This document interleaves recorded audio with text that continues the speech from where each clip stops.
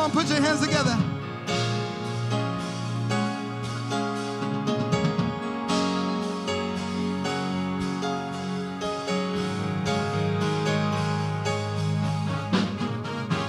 Every praise is to our God. Every word of worship with one accord. Every praise is to our God. Sing hallelujah to our God. Glory, hallelujah is to our God. Every praise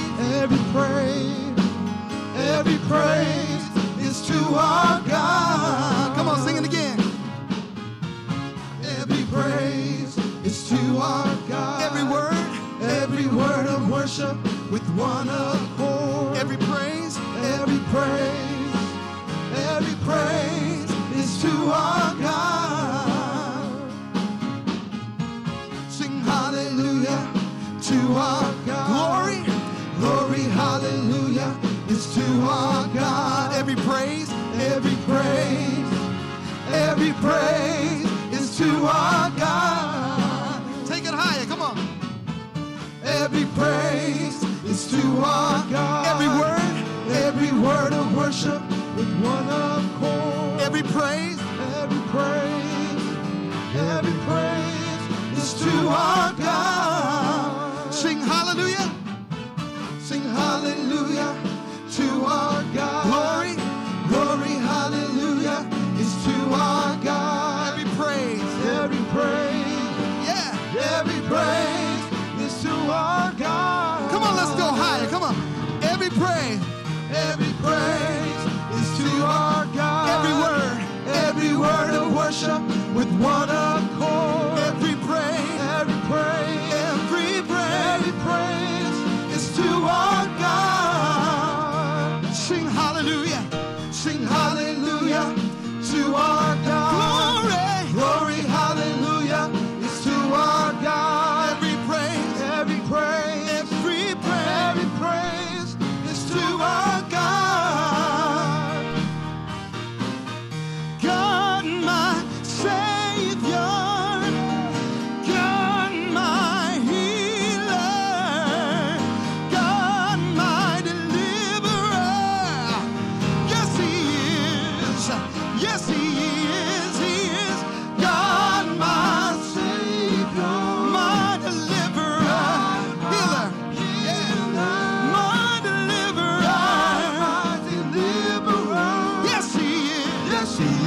Yes, He is. Yes, He is.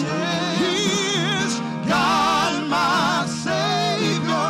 Lord, I thank you for being my healer. You are my deliverer. My deliverer. Yes, He is. Yes, He is. Yes, He is. Yes, He is. Yes, He is. Yes, He is. Yes, He is. Yes, He is. Every praise is to our God. Every word of worship with one accord. Every praise, we give you glory. Every praise, you get the honor. Every praise, you are awesome. Every praise, Lord, we love you.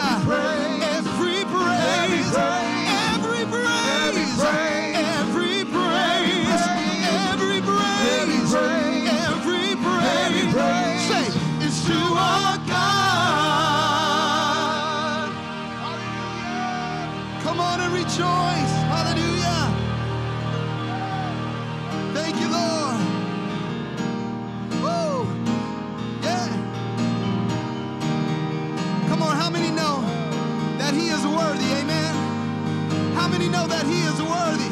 Come on, come on, come on, let's sing it again. Yeah, say, God, my Savior, He is God, my healer. He is God, my deliverer. Yes, He is. Yes, He is. Yes, He is. Yes, He is. He is God, my Savior. I know I'm not healer. I know I'm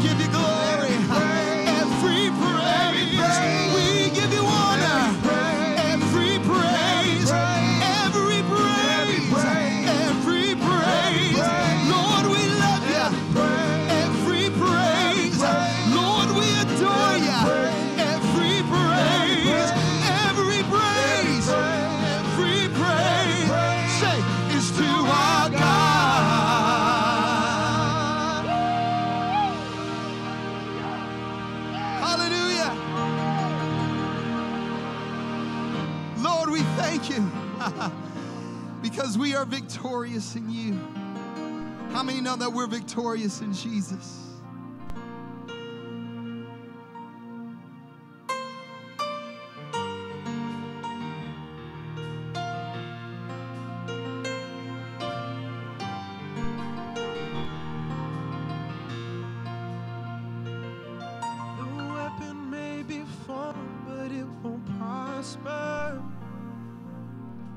When the darkness falls, it won't prevail. 'Cause the God I serve knows only how to triumph. My God will never fail. Yes, my God will never fail. I'm gonna see a victory. I'm gonna see a victory. For the battle belongs to you, Lord. I'm gonna see a victory. I'm gonna see a victory. For the battle belongs to you, Lord.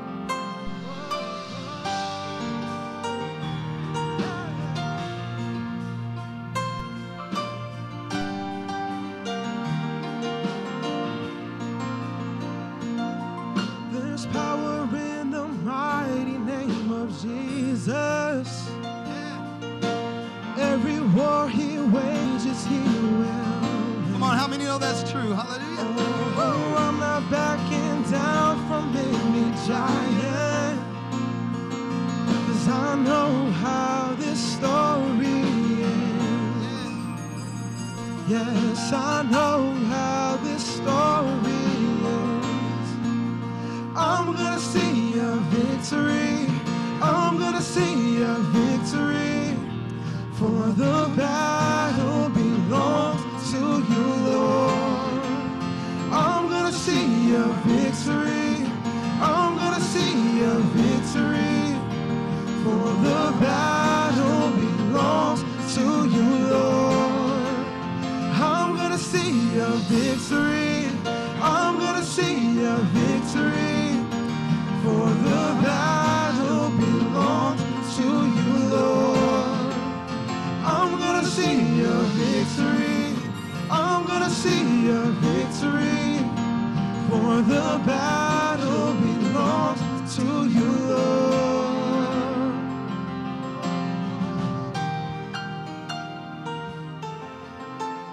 Gonna worship my way through this battle. Gonna worship my way through. You take what the enemy meant for evil and you turn it for good. Turn it for good.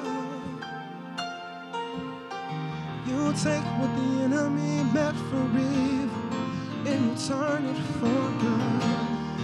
You turn it for good. You take what the enemy meant for evil and you turn it for good. You turn it for good. You take what the enemy meant for evil and you turn it for good. You turn it for good. You take what the enemy meant for evil and you turn it for good. You turn it for good. You take what the enemy meant for evil and you turn it for good. You turn it for good. I'm gonna see a victory. I'm gonna see a victory. For the battle belongs to you, Lord. I'm gonna see a victory. I'm gonna see a victory. For the battle belongs to you, Lord. I'm gonna see a victory. I'm gonna see a victory. For the battle belongs to you, Lord. I'm gonna see a victory. I'm gonna see a victory. For the battle belongs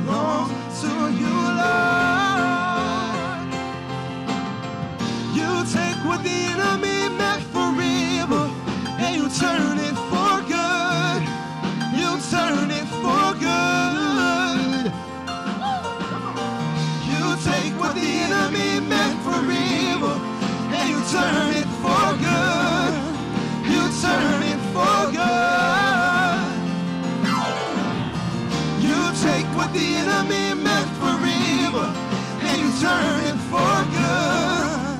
You turn it for good. You take what the enemy meant for evil, and you turn it for good. You turn it for good.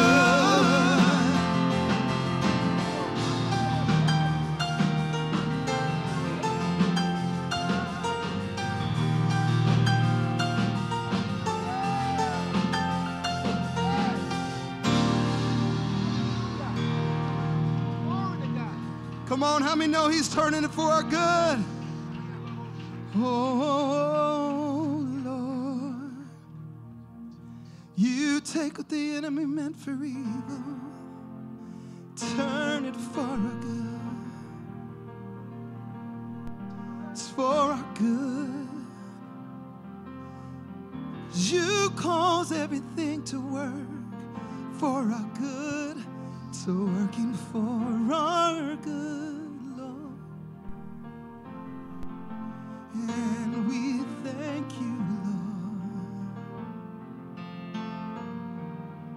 Blessed assurance, Jesus is mine.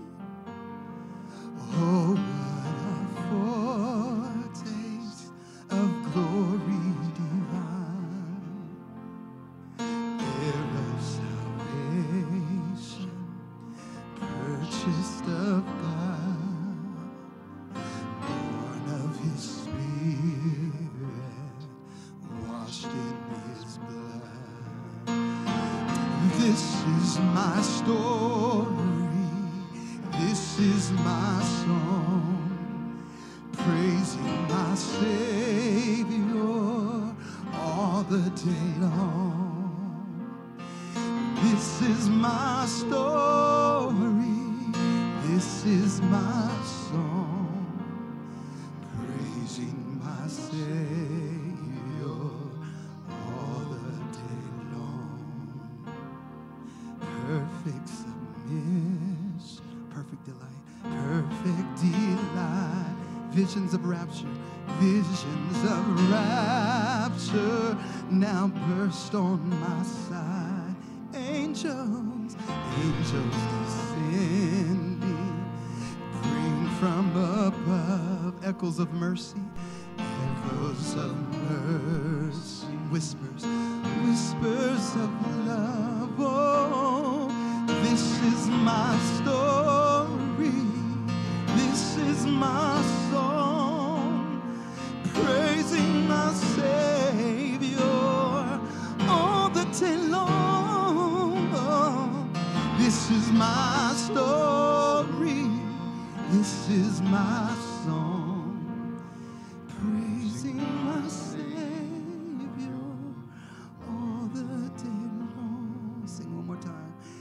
This is my story, this is my song, praising my Savior all the day long. Oh, this is my story, this is my song, praising my Savior all the day long, praising my Savior all the day long, praising my Savior all the day long. How many know that our Savior is a champion? Come on, I said, how many know our Savior is a champion?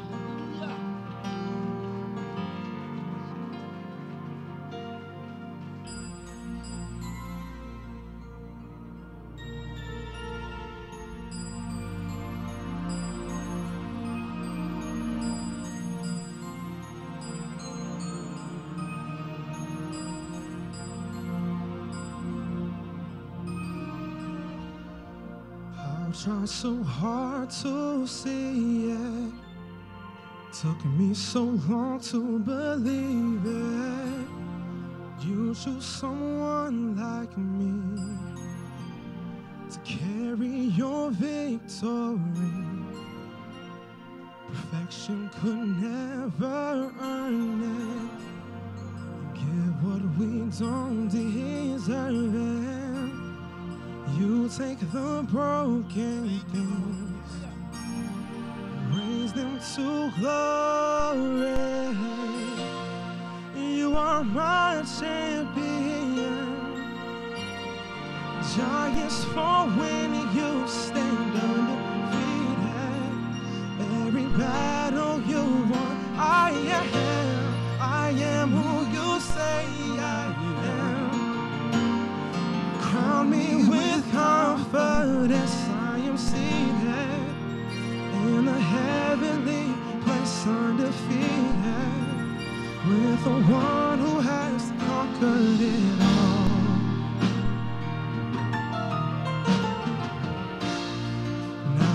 Can finally see it. You're teaching me how to receive it. So let all the striving cease. This is my victory.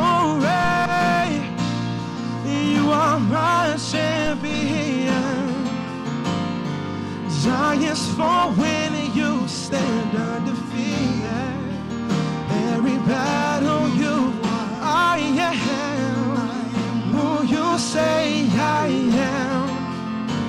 You crown me with confidence. I am seated in the heavenly place undefeated, with the one who has conquered it all, it all, it all, it all, it all. He conquered it all. He conquered it all. Ooh, oh, oh, oh.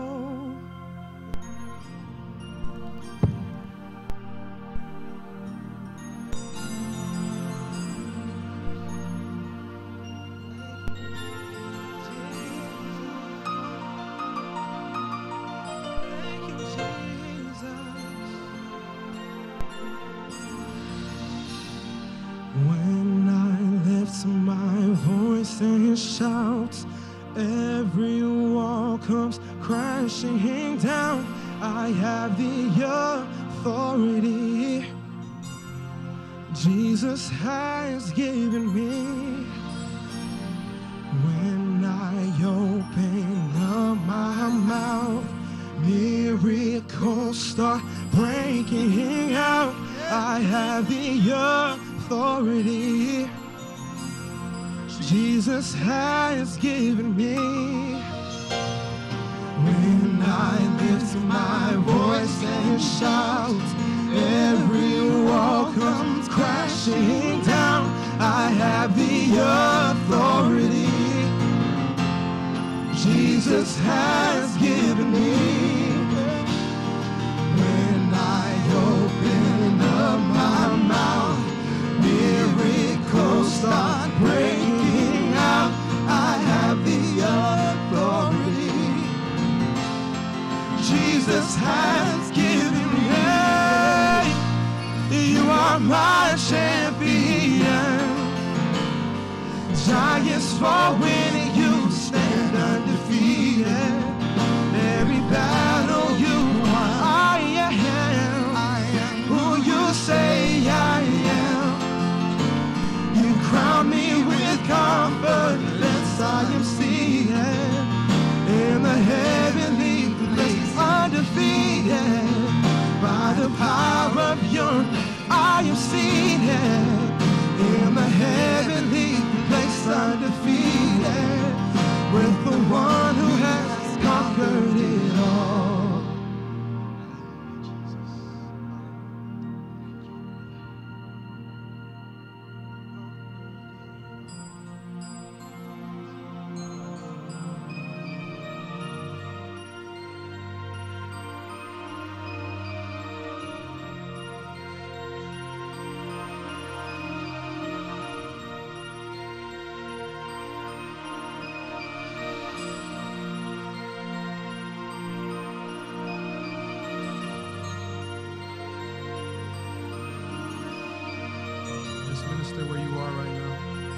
God speak to you.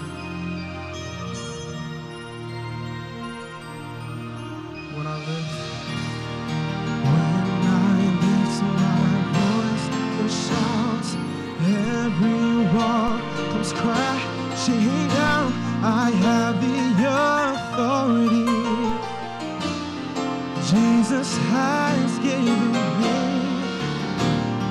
When I open up my mouth, miracles start breaking out. I have the authority Jesus has given me. When I lift my voice and shout, every wall comes crashing down. I have the authority Jesus has given me. You are my champion. Giants fall when you stand undefeated. Every battle you won, I am who you say I am. You crown me with confidence. I am seated in the heavenly place, undefeated by the power of your name. I am seated in the heavenly place, undefeated with the one who has conquered it all. Come on and just bless the Lord, oh my soul. Come on, he's our champion this morning. He conquered death. He conquered sin. He conquered the grave. He rose again, and he's coming soon. How many know that he is our champion? Hallelujah. Oh, Lord, we lift our voice and we sing your praise, Lord. Oh, our God is an awesome God. He reigns from heaven above with wisdom, power, and love. Our God is an awesome God.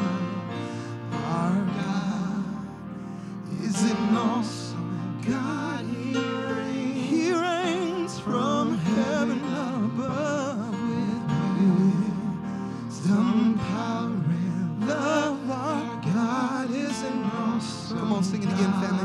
Oh, our God is an awesome God.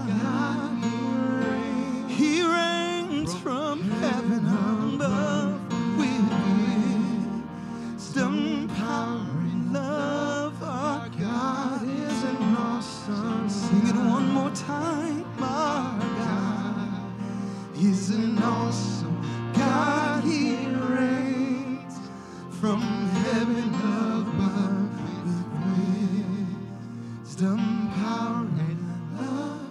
Our God is an awesome God. Thank you, Lord. Great and mighty God. Thank you, Lord. Thank you, the champion. Thank you, Lord, the reigning champion. How great he is. The reigning, undefeated, undisputed champion of love. Great and awesome and mighty is your name, God, and we exalt you today. Thank you, Lord. The champion says in Mark 11, starting at the 22nd verse, the champion says, have faith in God. Jesus answered, truly, I tell you, if anyone says to this mountain, go throw yourself into the sea, and does not doubt in their heart, but believes that what they say will happen, it will be done for them. Therefore, I tell you, whatever you ask in prayer, believe that you have received it, and it will be yours. Thank you, Lord. Thank you. Thank you to the champion, the reigning champion. We exalt your name today, Jesus. Thank you, Lord. How great and how awesome and how excellent is your name.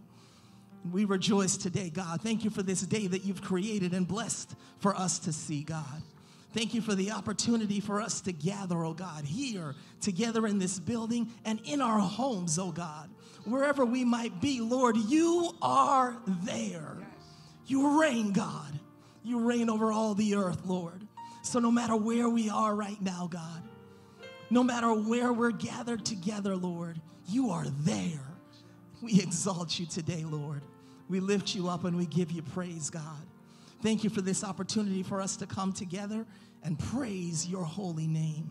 Lord, we give you all the glory. You are so great, so awesome, and so mighty. And so we come before you today, oh God, seeking after you. Lord, we bring everything, oh God. Lord, all the things, Lord, that we stand in need of, we bring them to you because you have said if we would just come and believe that we would receive them, that they will be ours. And so we lay that all before you today, oh God. Anything that would try to distract us, God, we lay that aside. We put our focus and attention on you, knowing how you care for us. We give you praise today, Lord. How great and how awesome you are, Lord. We praise you today. God, we thank you, Lord. Thank you for every mother, oh God, whether here in the building or in their homes. God, I pray, Lord, that you would bless and touch them in your mighty name. Have your way, God. We thank you, oh God. Thank you for every mother figure, oh God, that has touched a life, Lord. I pray that you would bless them, God, encourage their hearts and minds, and let them know that they are yours and never forgotten. Thank you, Lord. We give your name praise today, God. We exalt you and we thank you. Have your way in this service, Lord. Move mightily in our midst, and we give you all the glory for it. In Jesus' mighty name we pray. And all God's people said, amen. You may be seated.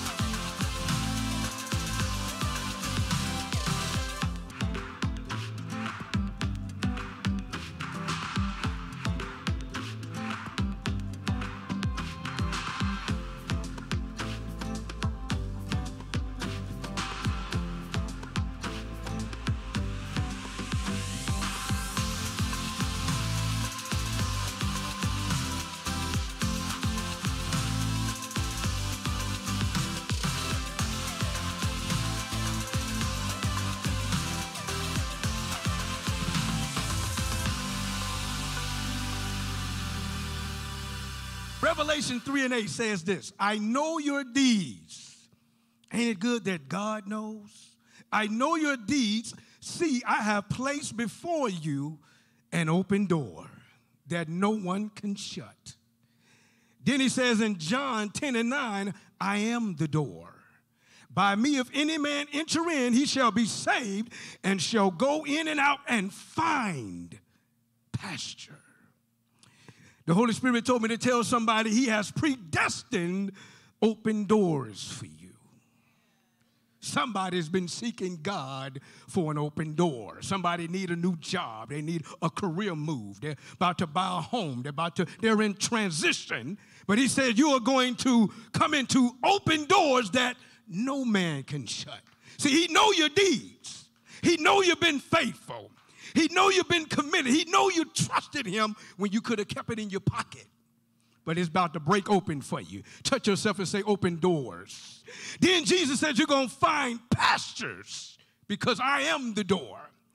And because you acknowledge me in all your ways, your path shall be directed. You're going to find pastures. He's going to just let you happen up on something. Am I talking to anybody? Maybe it's online. You're about to see open doors. If you believe that, give the Lord a hand clap of praise. Amen. I'm going to leave it at that. That's all the Holy Spirit told me to tell you. Open doors. Open doors. So in other words, go for it. Whatever it is that you're feeling that God is leading you to do, there's an open door behind it. I don't know who I'm talking to today. There's an open door behind it. There's an open, oh my God, 5 ways. 5 ways to give. That was a good transition, wasn't it? Okay, 5 ways to give. You got online, bill pay, Cash App, checks. That 4th one that I always say wrong. And debit and credit card. Come on, somebody. Let's say our confession together. God is my source of all blessing in heaven and earth. God's will is that I am blessed beyond all measure and beyond my expectation. He is able to do exceeding abundantly above all I am able to ask or think. Giving is an act of my faith, and as I cheerfully give back to God what he has given me, I trust God with my tithes and offering. I trust that God will bless the work of my hands. In Jesus' name, amen. Amen. God bless you. Jesus brought the sunshine.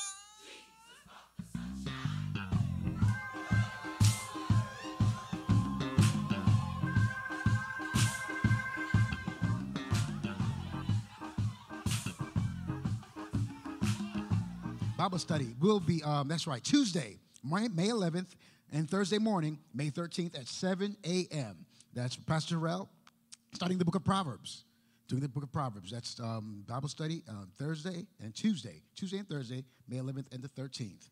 Please go to the GroupMe app. If you don't have the GroupMe app, please do check online. You can also send an email to livefreechurch.org. And actually info@livefreechurch.org, and you can request to be a part of that group there. Please do, so you can know all the announcements that are going on. Also, we have our Connect groups Wednesday, May 12th, and at 7 o'clock. May 12th at 7 o'clock. Small groups will be meeting via Zoom. There will be the Spirit-filled follower of Jesus. It's the men's group. We're studying that, and it's awesome. Come on out there, men, and connect with us. It's going to be awesome. And also, the women are studying the 1st and 2nd books of Thessalonians. Colossians. What book is that? Colossians. Thessalonians. Blah. Okay, Thessalonians. Amen. Teen Life this Friday. My voice just cracked. What happened? This Friday. Okay, this Friday, May 14th. Teen Life. Teen Life, where you at?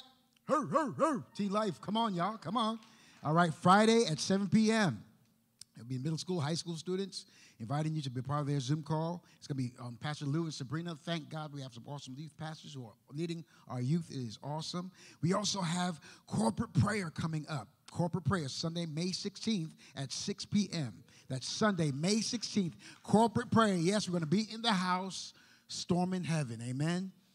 I believe that's an engine of the church. That's truly how a church survives, because we have prayer together. It is awesome. Some of the greatest things in the Bible happened after the people prayed. Amen, amen, amen. All right, and we have True Life. True Life. That's right, True Life. Amen. Let's join Terrence and Lawrence Hines. True Life, that's coming up May 23rd. Amen. Actually, this is going to be during our Sunday morning service. We're going to have our, okay, sorry about that. I jumped ahead a little bit there. That's May 21st at 7:30 p.m. That'll be True Life for our college-age students. They will be getting together during the high school year. They're having, please bring a friend. I want you guys to get together with Brother Hines, and we're going to have Lauren leading True Life. It's an awesome time. Please do be there. That's May 21st at 7:30 p.m. Also, Graduation Sunday is coming up. Graduation Sunday. Graduation Sunday. Wow, time is flowing. I have my daughter. She's graduating from Archer. I'm like, man, she was just a little baby not too long ago. But don't you feel like that when graduation already? They was just in my arms not too long ago. But it comes around fast. It's Sunday, May 24th. That's right. During our Sunday service, we are going to honor our high school and college graduate. That's not just high school, but also college graduates will be there as well. Please be there. That's May 23rd. During our Sunday service, we'll be honoring our graduates. Also, let's see, if you have a student graduating from high school or college, please email Sabrina Reynolds at sabrinareynolds.com. She got her own domain name. Wow, sabrinareynolds.com. Look at that. Sabrina, is that what she is? Did I say that? Sabrina@sabrinareynolds.com. Right? Is that right? That's right. Sabrina@sabrinareynolds.com. You can email her if you have a student that's graduating from high school or college. Also, please, I want to remind you of this Live Free Church app. Please do use the app. Also, just to remind you, if you're watching and you're having problems with connectivity online, you're watching, please do utilize the app. You can use the app, download it on your phone. If you have a smart TV, mirror it to your TV. I'm not trying to be too technical or be too confusing, but it does work better if you view our services through the Live Free app. So download the app, and it will help you have a smoother connection, all right? And also, remember our social media activity that we have going on. We're also listed at Live Free Church GA. That is for our Instagram. We're on Instagram. Instagram's so cool to me, you know what I'm saying? It's just a place where, just cool people hang out, and we're there too. That's right. We're on Instagram as well. Also on Facebook, Live Free Church. And also we have we have a YouTube channel as well. That's Live Free Church GA as well, right? That's right. Look at that. It's right up there. So please do check us out on social media. You can know all of our announcements. You can hear some of our past messages as well. Please connect with us on social media, and you can know what everything is going on at Live Free Church. And now I'm going to introduce to you Pastor L. Taylor. Before we pray, I just have a little story I'd like to share. There's a story about a woman who she goes to the doctor and, who verifies that she is pregnant. And this is her first pregnancy. And the doctor asks her if she has any questions. She replies, I'm a little worried about the pain, okay? How much will childbirth hurt? The doctor answered, that varies from woman to woman and pregnancy to pregnancy. And besides, it's difficult to describe the pain. I know, but can't you give me some idea, she asks. Okay, says the doctor, grab your upper lip and pull it out a little, okay? You don't have to try this right now, but So he says, grab your upper lip and pull it out a little. Like this, a little more. Okay, like this? No, a little more. And then she says, like this, and the doctor says, yes. And then he says, does that hurt? She says, well, a little bit. He says, now stretch it over your head. That's how childbirth feels. Matter of fact, my wife gave birth to 3 sons. Our first son was 9 pounds, 7.5 ounces. That was Trevor, TNT. And then here comes Travis at 9 pounds and 7 ounces. And then, not to be outdone by his older brothers, little Trenton comes along, and he's 11 pounds and 6 ounces. So, my wife, you are my shero. Amen.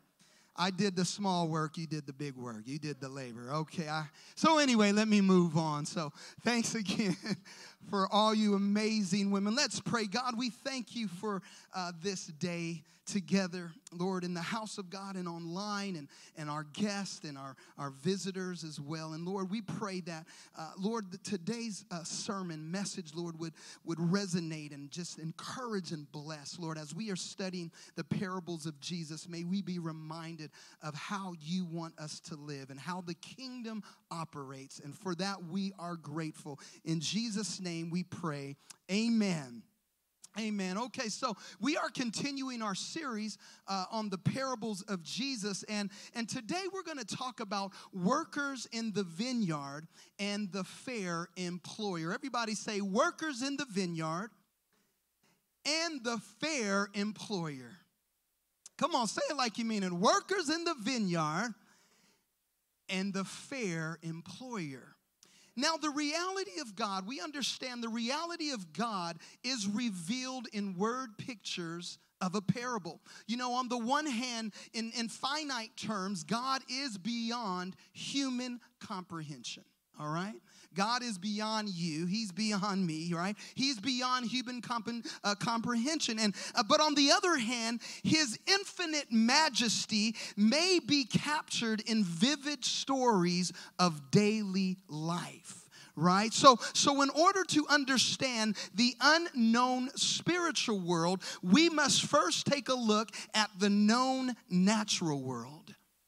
The Hebrew word for parable is mashal, and it defines the unknown by using what is known. That is the Hebrew understanding of a parable. You use what is known to define the unknown. And the Greek word for parable, parabole, refers to a teaching aid cast alongside the truth being taught. So the Greeks have an understanding of a parable being a comparing something to something else, right? It's a comparison of one thing with another. So we understand that Jesus is the master storyteller.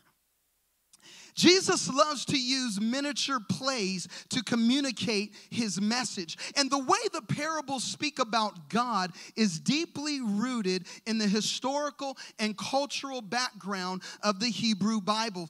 Many of you know that I love studying Jewish culture and the culture of the Bible because it helps us with more insight and understanding of what was going on back then. So there's a lot of cultural background that is taking place. And it's interesting to note this as well, that 1/3 of the recorded sayings of Jesus in Matthew, Mark, and Luke are in parables. 1/3 of the recording sayings of Jesus are parables. So I want you to write this down. Listen, parables are a shadow of the substance, all right? And we'll leave that up there for just a moment. Parables are a shadow of the substance. It's the physical reality, right?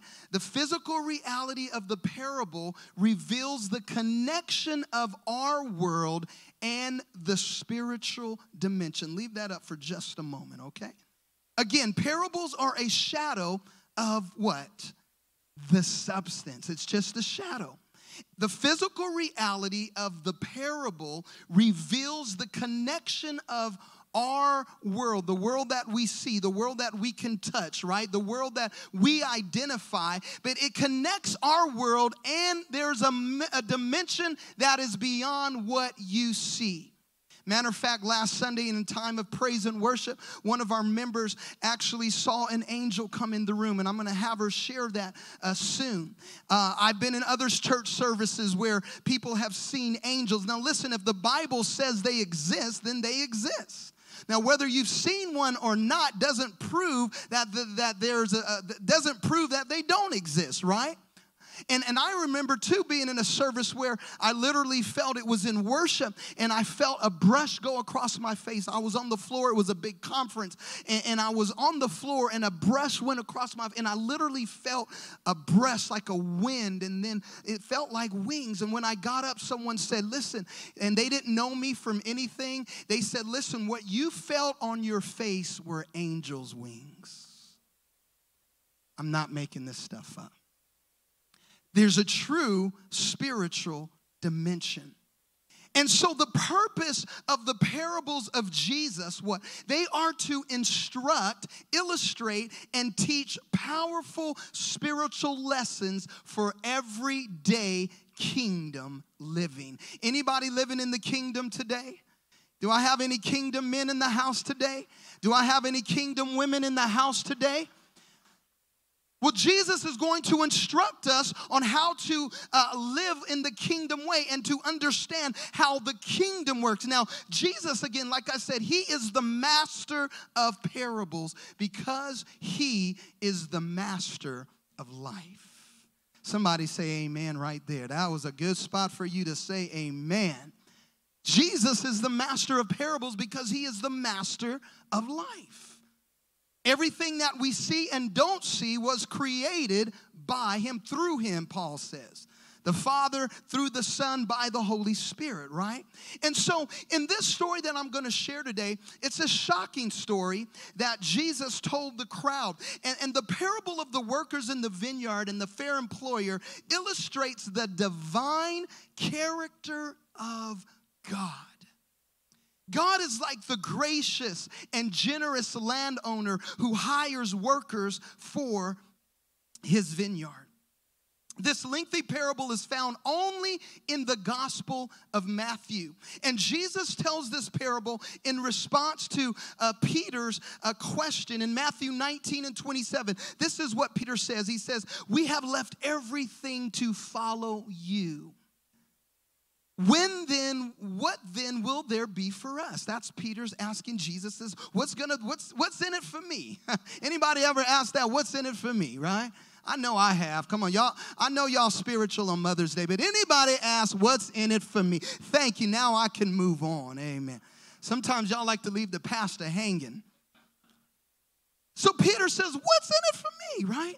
Peter wanted to know what reward would be given to those who give up everything to follow Jesus. So, in response, Jesus explains this truth about the kingdom of heaven. Now, the crucial issues raised in this dramatic presentation surround these questions. And the questions are these: what is just and fair? And then number 2, what is God like? And then the third question is, in what ways do God's servants resemble him and reflect the divine character in their relationships with others? These are the 3 questions that Jesus is going to bring up in this parable. What is just and fair? What is God like? And how is our relationships with one another? All right? So listen to this story as I just want you to take yourself back in the day, over 2,000 years ago, and you're in the crowd, and Jesus says this. And Jesus says, let me tell you about the way God's kingdom works. It's like the employer in this story. A man owned a vineyard and needed some laborers to come and work in the vineyard. So he went to the marketplace early in the morning to find some workers. He found workers, some workers eager to find work in those early hours, and he invited them to come work for him. Before they started working, they agreed. Somebody say they agreed. They agreed upon a fair wage. Matter of fact, it was about $65, all right, for the day's work. They immediately began doing the work the employer had hired them to do. This is early in the morning, around 6 a.m., 7 a.m. Now, around 9 a.m., he went back to the marketplace, saw some people standing around, and invited them to go to work in his vineyard. He told them, I'll pay you what is right for your labor. So these people went and got to work. Then at noon and at 3 p.m. and at 5 p.m., he did the same thing each time, finding some lazy folks standing around. He asked them, why have you spent the day just standing around? Because no one has hired us, they replied. Now, the owner of the vineyard had been there earlier, and surely word had gotten out that he was hiring. But nonetheless, he invited them to go to work as well. So now, the end of the day, it's 6 p.m. When it was 6 p.m., the owner of the vineyard gathered the workers and began to pay them for their labor. He started with those he had hired at the end of the day. He started with those who had worked at 5, who started work at 5 p.m. He pulled out $65 and handed it to those who had only worked for 1 hour. He did the same with the workers who worked for 3 hours, 6 hours, and 9 hours. Now, each group of workers started grumbling more than the last. Somebody said, let's get ready to grumble. So they started grumbling and complaining more than the group before them, seeing that everyone was getting the same wage, regardless of how long they worked. Now, when those who had worked since before 9 in the morning came to receive their wage, they spoke up and said, this is not fair. You've paid equally to those who only worked a little bit, and we worked all day long through the scorching heat. And this is what the landowner replied. He said, friend, am I not doing right by you? You are getting what you agreed to work for, $65. But I want to give the man who was hired last the same as I gave you. It's my money after all. Oh, I like that. I like folks who try to tell you what to do with your money. And the employer says, it is my money after all. Don't I have the right to do what I want with it? What is it to you if I choose to be generous with my money? Now, some of you are thinking right now, how some of you put yourself, and some of y'all were the ones who were complaining. I just feel it in the spirit right now. Right? Some people earn $65 an hour, while others only earn $6.50 an hour in this store. Now, that's a big difference for the same kind of work. This is a very interesting story.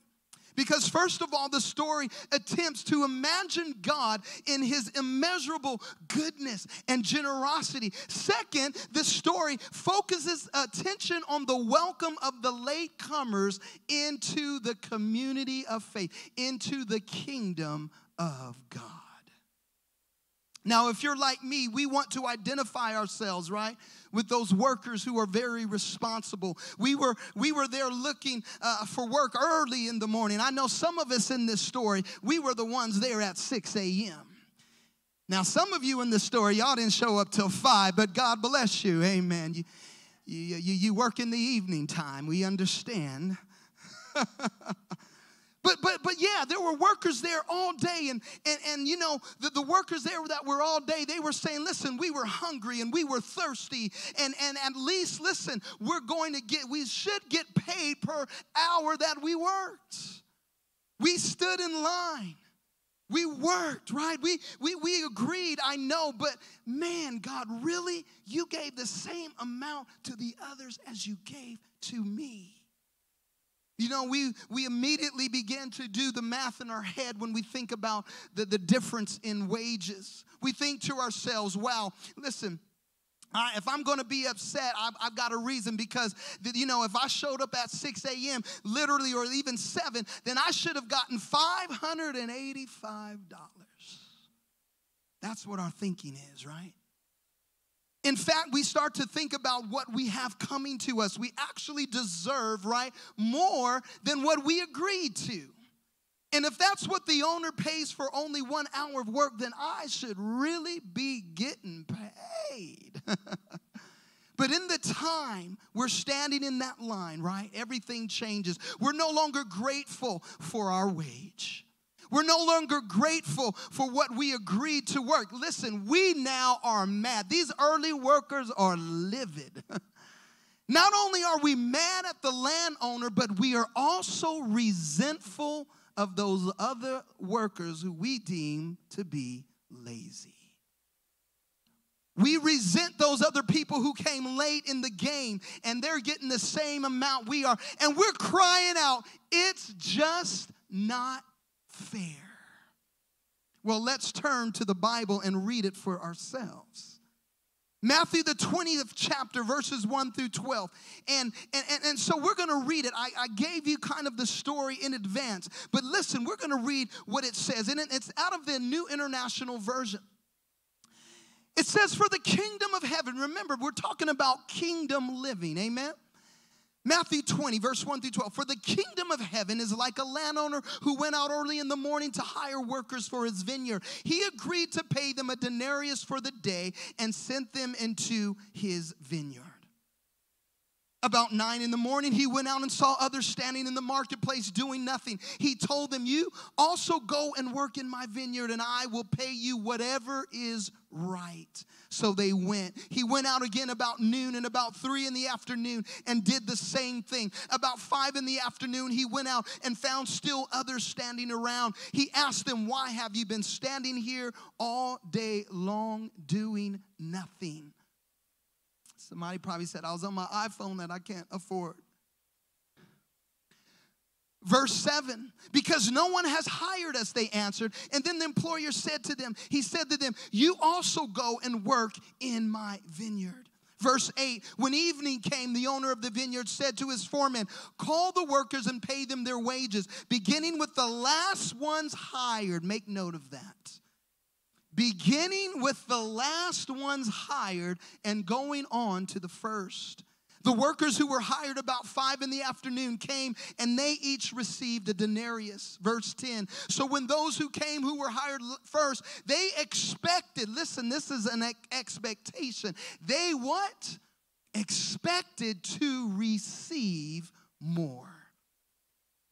But each one of them also received a denarius. When they received it, they began to grumble against the landowner. Though these who were hired last worked only 1 hour, they said. And you have made them, and this is the thing right here, you've made them equal to us, who have borne the burden of work and the heat of the day. Man, you talk about a shocking story. I think it's still shocking some of us today. And so I want you to understand what's going on during this time. Now, planting and maintaining and harvesting vineyards in the first century Israel, it was strenuous work, requiring hard physical labor in the heat of the summer. Often additional day laborers were required to get all of the work done. And as a result of heavy taxation and high debt, you remember the Jews were occupied, Rome had occupied Israel, right? And so there was a lot of heavy taxation. Matter of fact, Matthew, who is the writer of the Gospel of Matthew, he was a tax collector, the most despised of Jews among all Jews. So there was a lot of heavy taxation and high debt and scarce resources, right? So laborers in the time of Jesus, they were forced to hire themselves on a daily basis. Only the truly fortunate had more permanent means of employment. Now, the owner of this particular vineyard, he went again to the marketplace around 6 a.m. to find workers for the day. And he offered the wage of 1 denarius. Now, a denarius was equal to a Roman soldier's pay for a day. Right? It was equal. So basically, this landowner was being generous from the beginning. I remember when I was, back in 1995, I was traveling with a music group from our college, Oral Roberts University, and we were all over the U.S., and then we went over to Russia, and we were there for about 10 days or so. And I remember that when we were touring the city, some Russian policemen came up to us, and they were asking us what we were doing, and we were telling them we're a music group, and we're from the U.S., and then they began to complain. They said, do you realize that your police officers in the United States make about 10 times as much as we make over here?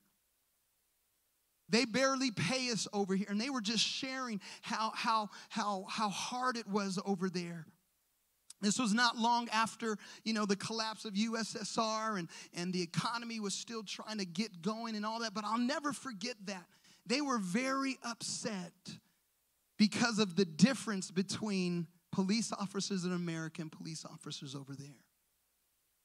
But in this story, of course, the landowner, he's being generous. He's giving these workers the same pay as a Roman soldier. And those who worked in this story for 1 hour, we all know, received the same pay as those who worked for 9 hours. Now, some of you, I want you to go to your job tomorrow and tell your boss that you'll work 9 hours more without any pay. Come on, and somebody do that. Somebody say, no, I ain't going to do that, Pastor. No, my employer going to pay me. But they did receive the same pay. All were made equals. Now, someone says, is that just?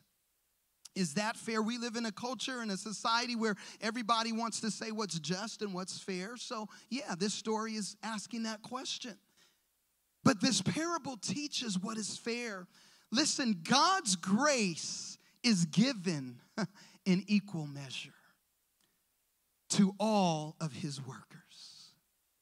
Regardless of the time put in, God's grace is given equally. And that is exactly what Jesus wanted to get across to the people of this time. The kingdom of God is not a kingdom based on earthly standards. It is based on heavenly standards. That's the difference between kingdom people and just church people. Church people are too caught up in earthly standards of living. And when you get around somebody who's a kingdom-minded, kingdom-living person, there's a difference, amen? Because there's some devils up in the church. Listen, I'm a church baby and I can talk about it. There were some devils growing up in my church, amen. But there's a difference between kingdom living and earthly standards. And so Jesus is telling us this parable for those reasons. It is not a place, listen, where you earn certain rewards depending upon how long you've served God. Listen to this, and it's on your screen. The kingdom of God is built upon what? The principles of grace, generosity, justice, and fairness. Say that with me again. The kingdom of God is built upon the principles of grace, generosity, justice, and fairness. That's the kingdom. And by the way, there's only one king. Well, God, I don't agree with, well, he's the king.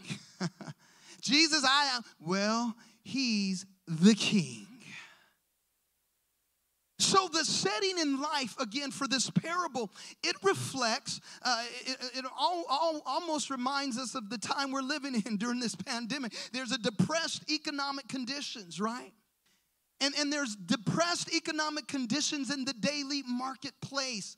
A denarius was sufficient to provide food for the laborer and his family.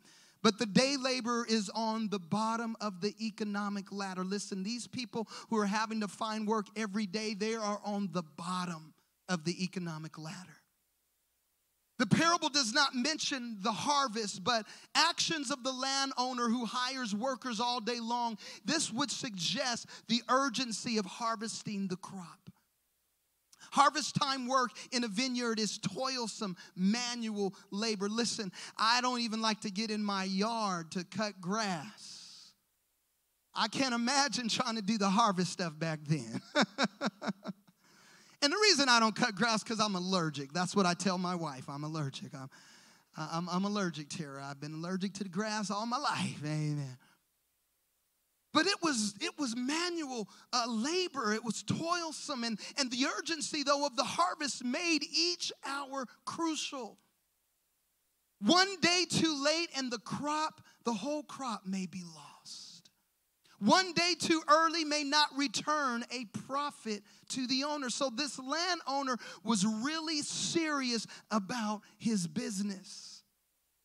And so the wealthy landowner monitors the process very closely, and he hires laborers accordingly. Unfortunately, there is a labor dispute in the workplace between the landowner and those early day workers for what seems like an injustice.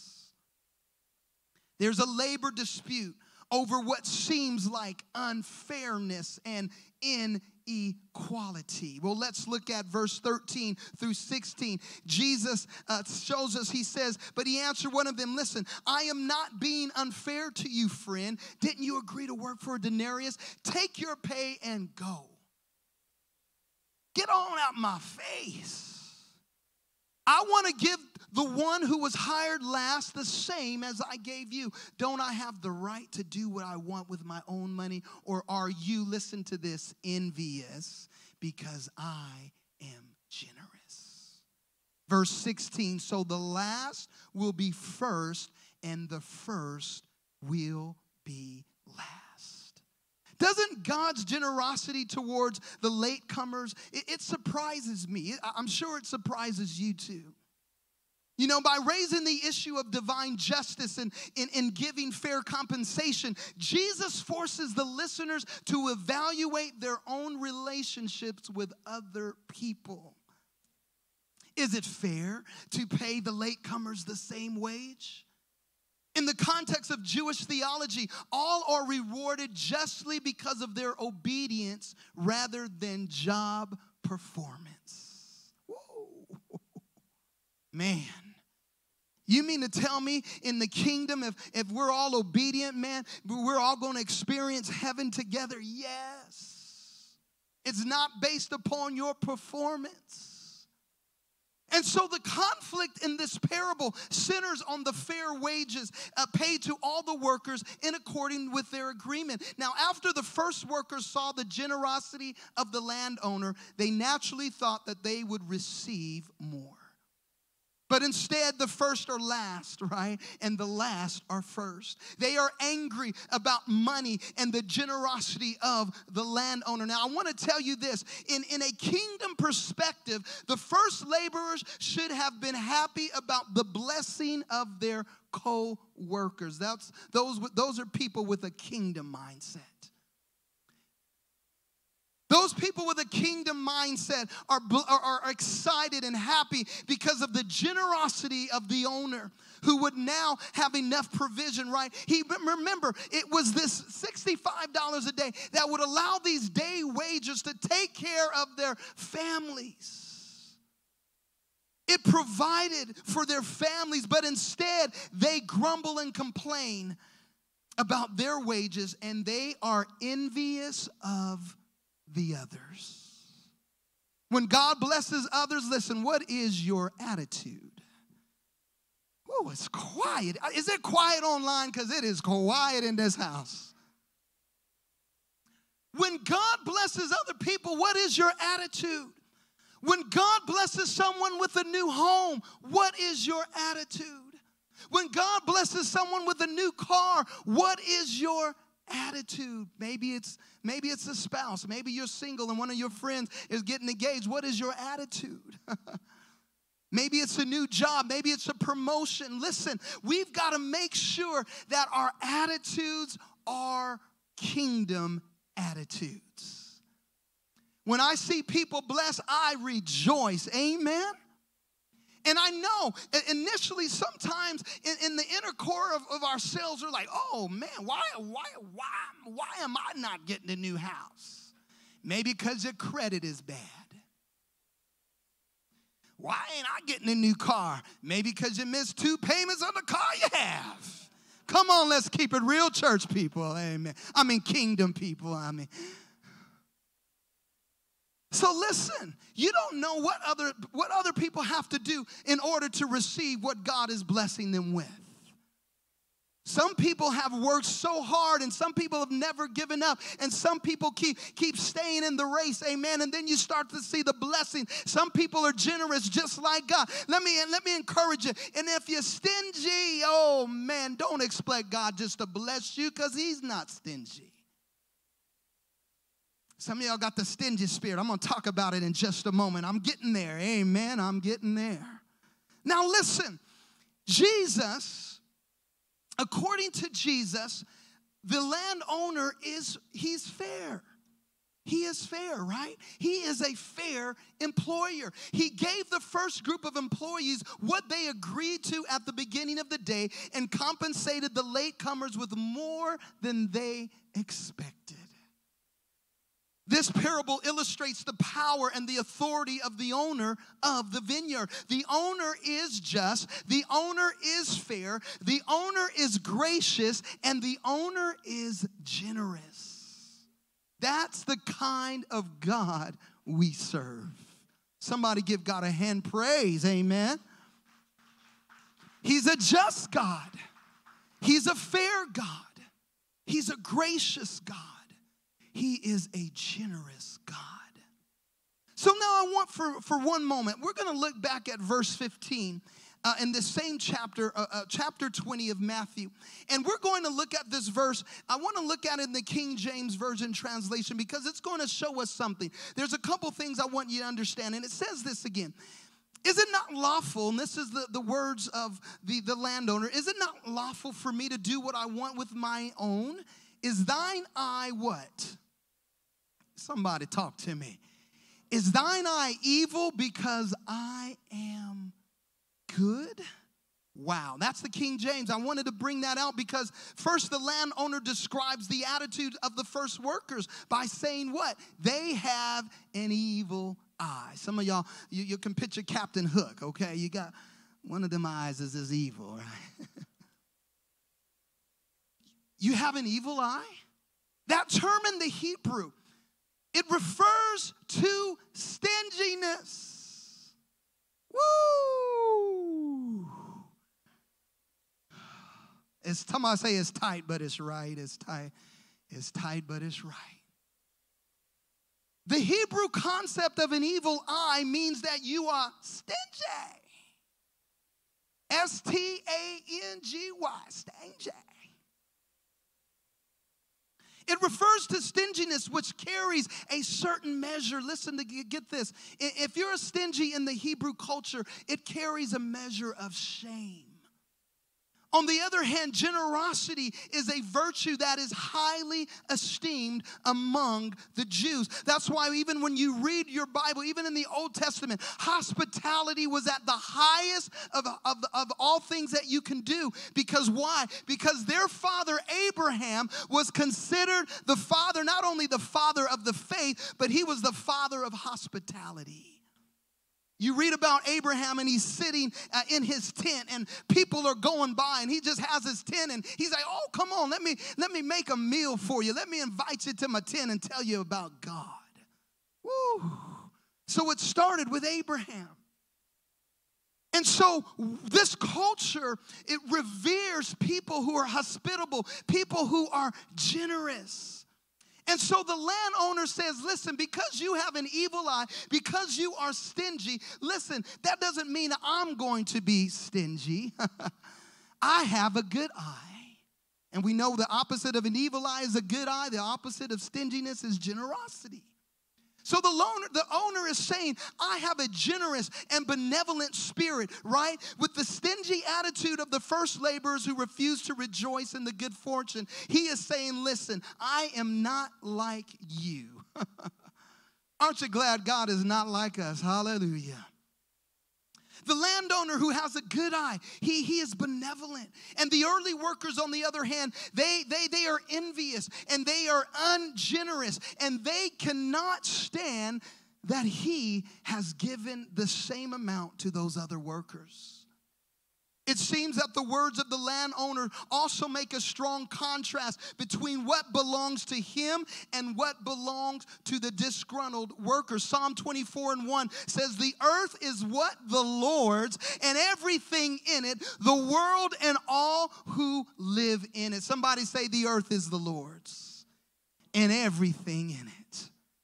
See, you thought that little money you get, right, every other week or so, it belongs to you. I'm here to tell you, it really belongs to Daddy. Abba. I will be more Abba, Father. My wife and my sons make fun of me when I say Daddy, so I'll say Abba. Abba, Father. It really means Daddy, God. And so here, he is like, listen, everything in this world, including you, it belongs to me. And when we understand that, we are blessed, right? Because God chooses to be generous with his blessings. Our Father chooses to be generous with the gift of salvation. For God so loved the world that he gave his only begotten son, right? He invites us to come work and to bring his kingdom to the world. So no matter how long or how hard a believer works during his or her lifetime, guess what? The reward of eternal life will be the same for all. An eternity of blessedness in heaven in the presence of God and the Father and Jesus Christ. That is the main point of this story. Listen, there's going to be people coming into the kingdom a little bit late in the game, but guess what? They're going to get to experience eternal life just as we are. And because our God is God, he has the right to invite people to join him in his kingdom and to reward them generously if they respond to the invitation of salvation. Regardless of how long or how much work they do. Remember the thief on the cross in Luke the 23rd chapter, verses 42 through 43. You remember what the thief said? He said, Jesus, remember me when you come into your kingdom. And what did Jesus say? Truly, I tell you, today you will be with me in paradise. See, some people get mad at the thief on the cross. Right? This thief whose life of service was limited to a moment of repentance and confession of faith in Jesus, he received the same reward of eternal life that Peter, James, and John, and Matthew, and Bartholomew, and Judas all received. Now, the right Judas, not the Judas Iscariot. There were two Judases. I was just testing you. He received the same eternal reward.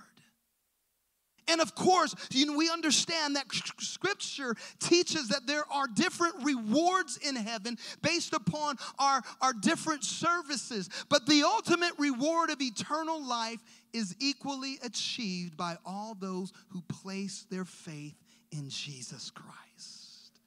Amen. So in my conclusion, I want you to really understand this, because we are in a time where we need to be sharing the good news.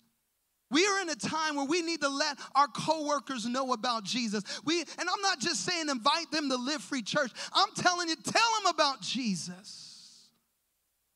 Amen. Tell your unsaved family members about Jesus. We have an amazing outreach ministry, and Pastor Laura and her team, they do an amazing job when we have our outreaches to our community, our back to school and our Christmas outreaches. We're going to do a Thanksgiving outreach this year, amen. And we're writing cards to those who are in rehab and senior living homes, amen. We're reaching out to those loving on our community. And so we need to share the love and the grace of Jesus. I'm not telling you to share your political view with people. I'm not telling you to share, hey man, everything is about you. No, share about Jesus. It's okay to share your story, but it's always got to line up with who Jesus is, because without his story, we wouldn't even have a story. Jesus is who he says he is. And we cannot be intimidated in a time of a culture, in a society that wants to intimidate us out of our spirituality. I'm going to look the devil and all his minions in the face and tell him I'm a Jesus lover, I'm a Jesus follower, and I'm going to serve Jesus to the day I die. Why? Because Jesus is who he says he is. And my wife doesn't like me saying this, but Jesus is either a liar and the biggest con artist we ever know, or he is who he says he is. I know it makes some people uncomfortable. Oh, Jesus is a liar. What I'm saying is, you're either going to believe him or you're not. And we are either going to share him or we're going to be ashamed of him. And what does Jesus say? If you're ashamed of me before men, guess what? I am going to be shame on you in front of the angels. That's his words. I would admonish you while we're in this series on parables to study. Start reading about the parables. Start reading more of the words of Jesus and praying as you read the words of Jesus in the Gospel of John and Matthew and Mark and Luke. Listen, because what Jesus is saying is paramount. He is the living Torah. He is the living word that came to give the full expression to everything else leading up to him. Jesus is he's my main man, the master of all. And so the Jewish theological concept of grace, and I'm concluding right now, listen to this. The concept of grace in Jewish understanding, it means God's unmerited and undeserved favor. And this undeserved favor can be seen in this parable. We are challenged, right, to follow his example. God is fair, God is just, and this story tells us about God and his unlimited grace for every person. Such a teaching is revolutionary when you think about it, especially right when I think about how we sometimes, as the disciples of Christ, we are called, right? We are called to be the representatives of God's kingdom here on the earth. Paul calls us ambassadors of Christ. But unfortunately, sometimes we love people according to our own standards. We want to love people who deserve it or whom we think will give us something in return. But if I understand this parable right, if I understand this story right, generosity with restrictions does not represent the way of God's kingdom. If I want to truly represent God here on the earth, guess what I'm going to do? I'm going to be generous with my time. I'm going to be generous with my talents and the gifts God has given me. I'm going to be generous with my treasure, the money and the finances. Amen. And you all know here we teach the principle of tithing. That started way back with Abraham. And the Jews practice it to this day. They give away 10% of their income to charitable causes. And so being generous with our time and serving, right? And with our talents and being a blessing. Man, I have the greatest neighbor that I've ever had in my life. He lives across the street from me. And he does some things for me. He watches out for me and my family when we're gone and picks up my mail. He is the man. And I tell him this all the time. You are the best neighbor. I don't know if I prayed you here or not, but you're here now. Praise God. And I'm telling you, he's a servant and he serves and he loves people. Generous. You know, that's the kind of people that I like to hang out with. People who don't mind hanging out and spending time. Now listen, I work hard, but man, I also like to play hard. I like to hang out and I like to laugh. I like to get on the basketball court and hang out with my brothers like Bobby and Lee and show them how to play basketball. No, they showing me. My nephew Kendrick, he's like, no, Pastor, no. You know you be struggling out there. I'm out there for the exercise. That's what it is. But that is kingdom living, people. Being generous like our God is generous. Loving people who's unlovable.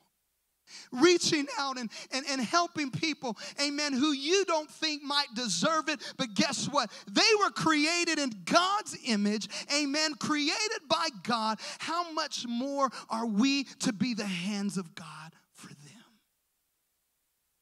Sometimes, right, it will seem like it's foolish to be like our Heavenly Father. Sometimes it won't make sense to love someone who seems to be unlovable. But the kingdom of God is not only based upon justice and fairness, amen, and those things, amen, they make sense many times because we know what is right and what is just and what is fair. But we have to understand that our Heavenly Father's kingdom is also based upon His grace, His love, and His generosity. Those things that go beyond our limited understanding. Each one of us is really the character in this story that gets the full wage for doing only an hour's worth of work. We get more than we deserve. And so each of us has plenty of reasons to worship God with thanksgiving and to offer that same grace, love, and generosity to others. Let's pray. Father, we thank you that we are the ones in this story who receive more than we deserve. We thank you for your grace. Lord, when we were unlovable, you still loved us. Lord, when we went astray, you still came after us. And there might be some running right now who are watching or who are here today. And God, your grace never stops pursuing them. Your love never stops pursuing. And so, God, we thank you for your love, your grace, and your generosity. Help us be the kind of kingdom people, Lord, who rejoice like the angels rejoice when we see one sinner come to repentance. Help us rejoice, Lord, when we see others achieving in life and being blessed with things. Lord, help us rejoice with our brothers and our sisters and those, Lord, that we are in contact with. Let us not be people with an evil eye. People who are stingy, people who are just trying to hold on to everything because we're afraid of what the future might hold. No, Lord, you want us to give. You want us to be generous. You want us to be loving and caring. And we understand, God, that comes with proper boundaries. But Lord, you want us to have your heart. And I pray for everyone under the sound of my voice, Lord. I pray, God, that they would understand how much you love them, how much you care, how much of a great God and generous God you are. May we reflect you, Heavenly Father. May we reflect you each and every day when we come in contact with others. There's a lot of hatred and anger and animosity in our society. But Lord, as kingdom people, you've called us to be different. You've called us above the politics. You've called us above, Lord, the narrative that's being painted each and every day on the news media outlets. Lord, listen, your kingdom is not a kingdom of fear, hatred, and unforgiveness. Your kingdom is a kingdom of faith, love, and forgiveness. May we be those same people. And as we see ourselves in this story, God, we are going to rejoice with those that are coming into the kingdom, God. Use us, God. Use us to share the good news of Jesus. Use us to give hope to a dying world. Use us, Lord God, to bring people into the kingdom of God. And we want to remind you that we exist for how many reasons? Man, somebody say 5. 5. Say it like you know it. How many reasons? Let's say it together. We exist to what? Worship God with passion and expression, like Pastor Lou and Sabrina Reynolds. To share the good news of Jesus with others, like Pastor Tyrone. Come on, somebody. And what else? To connect with other believers in meaningful relationships, like Pastor Lord, pastor of souls. He just be connected with people. Amen. What else do we exist for? Power leaders to fulfill their God-given destiny and to prepare disciples to impact present-day culture. Let's give God a hand praise for Live Free Church. We will see you next week. God bless you.